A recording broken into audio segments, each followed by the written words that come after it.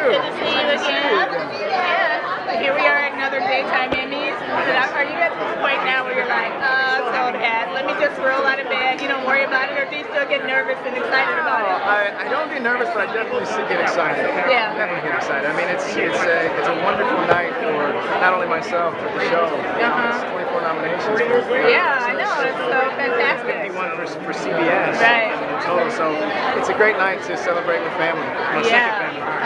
Oh, that's fantastic. So talk to me a little bit about, I know that you won before, but with this one, tell me a little bit about like the storyline or what you were thinking about when you decided to submit the thing that you did. It was very personal. The first time around when I won, it was only a little bit of the death storyline. Right. So this one was solely a show of Devon getting his hearing restored. Right.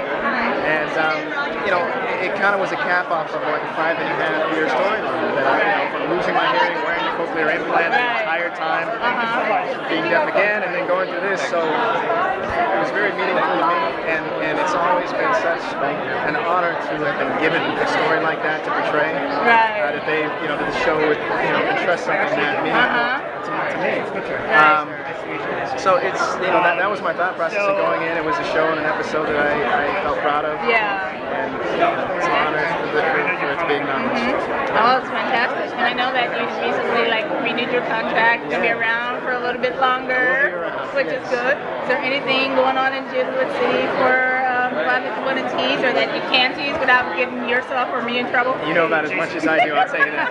Honestly, I wish I did have something that I could tease you guys with, but no, I think I'm in the midst right now. Devon is in the midst of kind of being a little, the protective brother like he always is to Lily. But I think, there's a lot, especially with the passing of Cooper. There's a lot to still be hashed out on the show and see how things will unfold.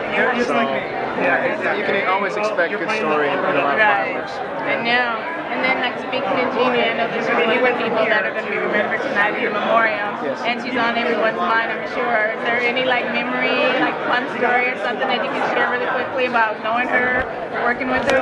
I mean, last year, was the story where they found out that Devon was her grandson. So it was my first time I really got to share, scenes, one-on-one scenes with her, and honestly, just seeing her work ethic, seeing how she treated her job, her love for her job and her work, and everyone around her. I mean, she lived her life with love and did what she wanted to do to the very end.